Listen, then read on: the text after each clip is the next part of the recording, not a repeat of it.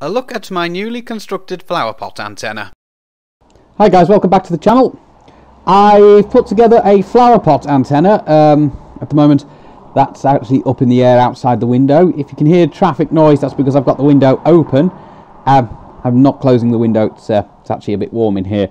Actually I'm in the shack. So got Nano VNA Saver up on the screen here. Nano VNA is just in front of me. So this is just to show you what it's doing. So check that's on 2 meters. It is. I'll have a look at that.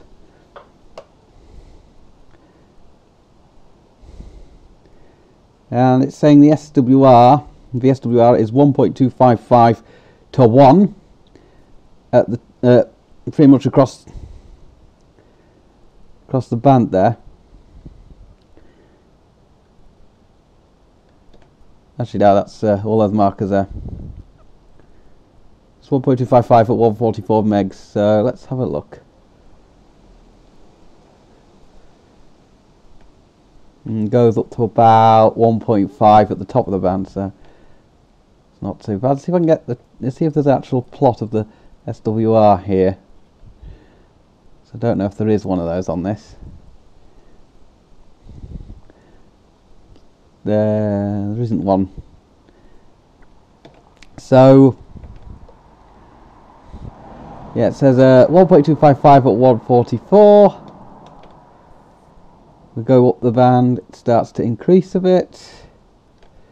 So that marker that I've just moved is going to be the marker 1, and it says 1.512 to 1. It's quite precise actually. At 146 megs. Let's change that so we can have a look at 70 sems, because this antenna is supposed to work there as well. Try that again. Set band sweep. Should really calibrate it for this, but you know, should be fine.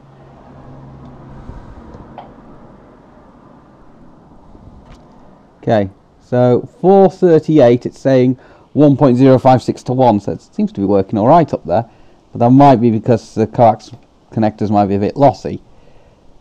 So let's see if I can move things about a bit. So yeah,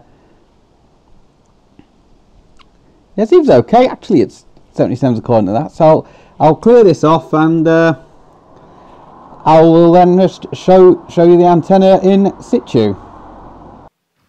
I've zoomed a bit in on that so you can see that it's just up there, it's just over the roof, and the shack window is just there. So I'm going to go back up there now. So that's the antenna actually now in situ.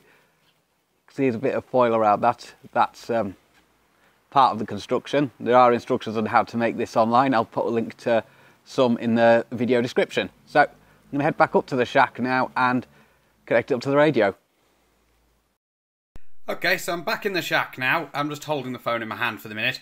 I haven't connected a microphone or anything up to it, so I'm just using the phone's internal microphone. So we've got the radio here, although I don't expect a lot anyway, because on receive, because obviously it's going to get overloaded with pager transmissions, because it's not got the best front end in the world.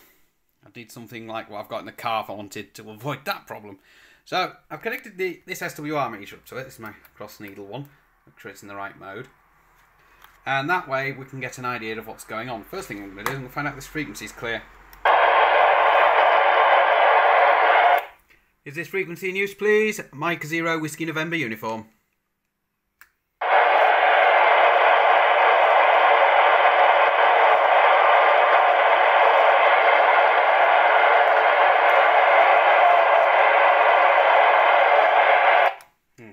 All I'm hearing there's a pager noise. Which is very annoying, so I don't actually know if there's anybody there.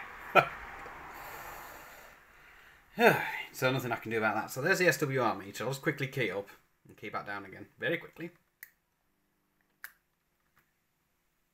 Yeah, SWR seems to be okay there. So I couldn't hear anyone on that frequency.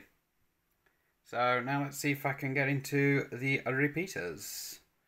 So I need to press that one to get to my usual local repeater, GB3IR. So let's see if I can get into that.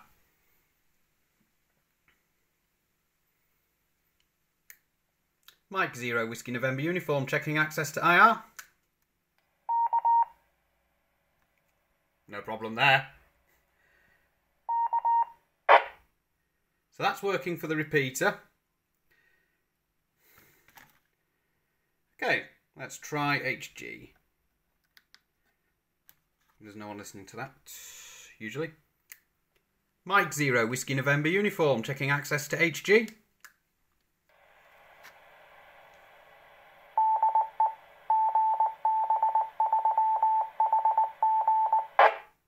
No problems there either.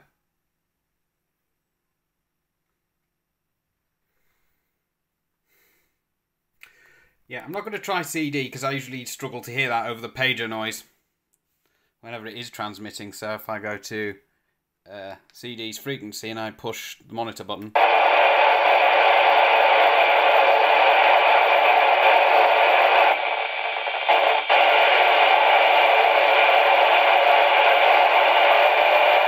Yeah, you could just say hear the pager noise on that, so there's nothing I can do about that. So if I go back to IR like that, then yeah, so that concludes it's working. Well, it's working on 2 meters anyway, and seems to be fine on 70 sems as well. And if it's fine on 70 sems, it probably might work on PMR 446 for those of you who like to use equipment you shouldn't on PMR 446. I'm not going to stop you, but that's up to you at the end of the day. So that's the flowerpot antenna. Like I say, I'm not going to show the complete build of it or anything because there are instructions on how to do that elsewhere. And that's IR woke up. So it's a few minutes before the local net that usually takes place. So I think I'll give this antenna a run for its money. Even though the repeater's only like a couple of miles away. So, you know. Anyway, it's Paul, Mike 0 Whiskey November uniform, or 26 Charlie Tango 730 if you catch me on 11 meters and PMR 446. Although I won't use that radio for PMR 446. Or if just in general natter on the old CB, there's President Grant 2. You can just call me the Red Squirrel if you like. So, set 3 for now, and I'll catch you in the next one. And, you know, don't forget to like and subscribe. I haven't said that for a while. And if you also want to, I do have a Patreon these days as well. So, that's just showing you that I've been busy the last the last day, building an antenna. So another one to add to my motley collection of antennas, I suppose. And all it's made out of is a overflow pipe and a bit of tin foil and some coax. Right, 7-3 for now, guys.